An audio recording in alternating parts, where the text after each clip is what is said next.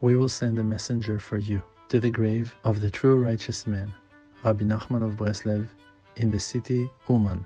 Rabbi Nachman of Breslev promised that each individual that will come to his grave, and especially in the eve of Rosh Hashanah, will say the 10 chapters of Tehillim that are called Tikkun HaKlali, the general correction, and will give a coin for charity.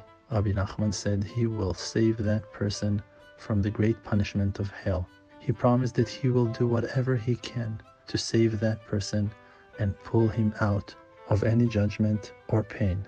The great powerful Pidyon Nefesh, a way to redeem our soul and spirit with money for charity. In the eve of Rosh Hashanah, on the Tziyun of Rabbi Nachman of Breslev, take yourself out from all judgments.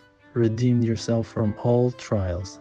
Our messenger will pray for you and for your loved ones. The money for the Pidyon Nefesh, for the Tikkun HaKlali, and for the Tfilot will all be given to families blessed with children in the eve of Rosh Hashanah, for their holy days to be happier and full with grace.